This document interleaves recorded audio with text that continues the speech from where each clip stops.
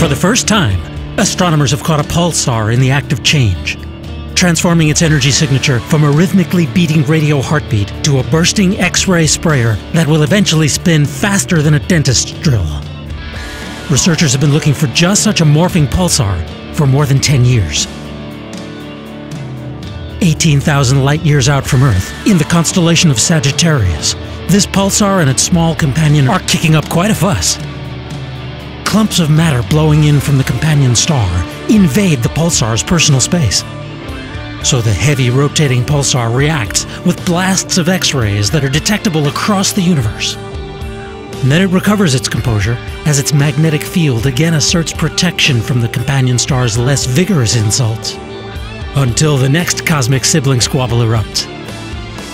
The whole cycle can take just a few weeks, and then repeat over and over again. Scientists call the pair a low-mass X-ray binary, and over perhaps 1 billion years' time, the companion's contributions will spin the pulsar up until it's whizzing around hundreds of times each second. That state is the classic millisecond pulsar of the sort astronomers have been listening to for decades, and now they're watching as one forms. For Space.com, and with music by Adam Strange, I'm Dave Brody.